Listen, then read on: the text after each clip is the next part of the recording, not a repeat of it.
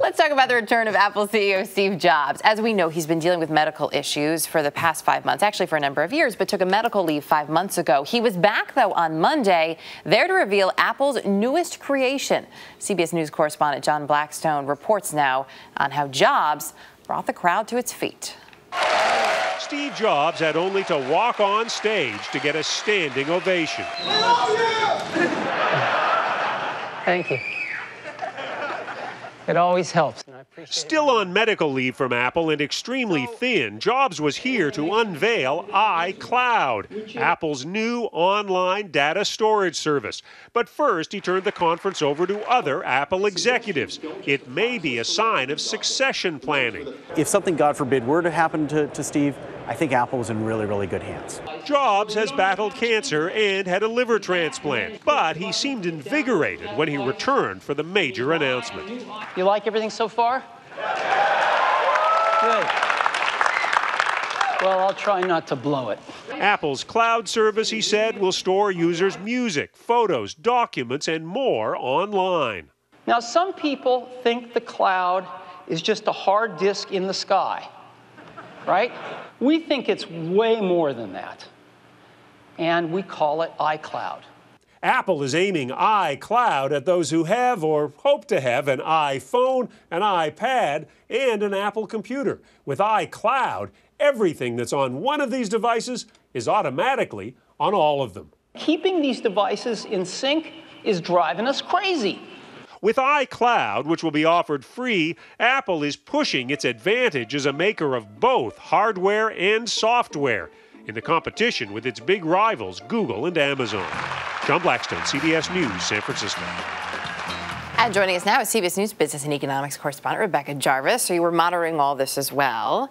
John touched on this a little bit, but when you see Steve Jobs, hard not to see how thin he is, as encouraging as it is for many people to see him up on stage there.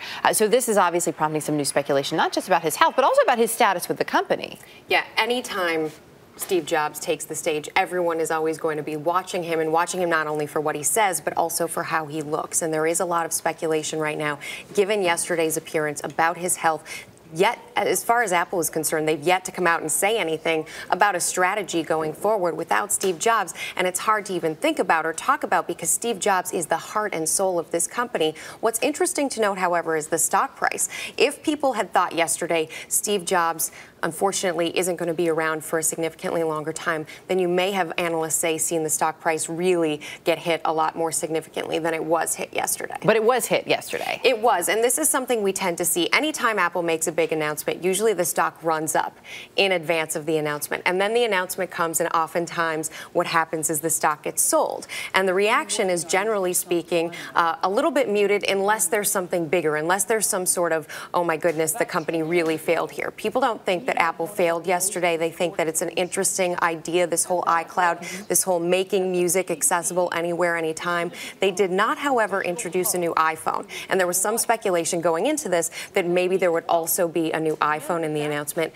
Analysts and investors didn't get that announcement, so that's another component of all of this, why the stock did. It fell about 1% yesterday, so not a significant fall, but a fall. But still one to note. Yeah. So you mentioned there was a little bit of disappointment because normally June, July is when you see the new iPhone. What about, though, let's put the analysts aside for a minute. How are people in general reacting to this idea of the iCloud? Well, it's really interesting because it almost reminds me of when online banking first began. People are a little bit apprehensive. You put your music out there for Apple to store on its servers, all of a sudden you're sort of giving up some of that control and you're giving it to sort of an unfaced individual. I mean, when you put your music on the internet and you don't have it on your hard drive anymore, that changes what kind of access you have to it and also who else has access to it. So I tweeted about this yesterday, and a lot of people came back to me and said, I don't know if I want to cede all of that control to Apple. But some people tweeted me back and said, well, online banking was the same way. People didn't necessarily want to go online, give up all that personal information.